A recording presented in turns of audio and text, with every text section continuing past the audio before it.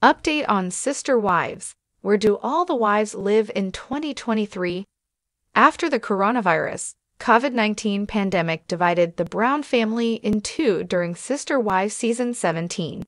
Everything for the family underwent a significant shift. Let's glance at the current residences of each ensemble member and learn more about them. The home of Meri Brown is Flagstaff. After nearly 10 years of issues, Cody unilaterally decided to divorce Meri Brown, his first wife, after 33 years of marriage. Long before Cody and the rest of the family revealed their divorce in January 2023, Meri had been living separately. Meri bought the family house in Parowan, Utah, which had been constructed in 1870 with the aid of her mother, Bonnie Ahlstrom.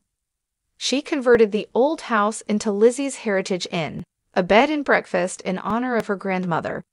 Meri purchased her house in Flagstaff, Arizona, where she resides part-time, with the money she made from her bed and breakfast.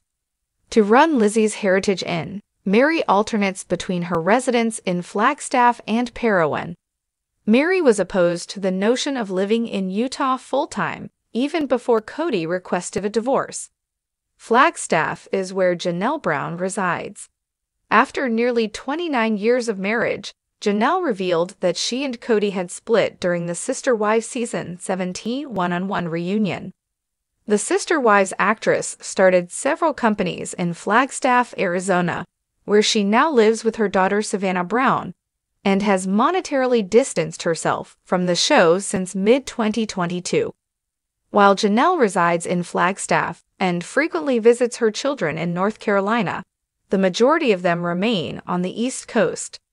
Janelle was residing in an RV on the family's land in Sister Wives season 17 and had aspirations of erecting a small house there.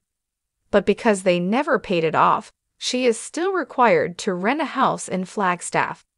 Although Koya Pass does not currently have any construction licenses, Janelle has not given up on the idea of constructing there. Utah is home to Christine Brown. Early in 2021, Christine parted ways with Cody and sold the entire contents of her Flagstaff, Arizona home along with it for $700,000. After her nearly 27-year marriage ended, the 50-year-old relocated back to Utah so she could be near her parents, brothers, kids, and grandkids. Christine and her 12-year-old daughter, Truly Brown, relocated into a $1.1 million 3-bedroom, 2-bath apartment in Murray, Utah.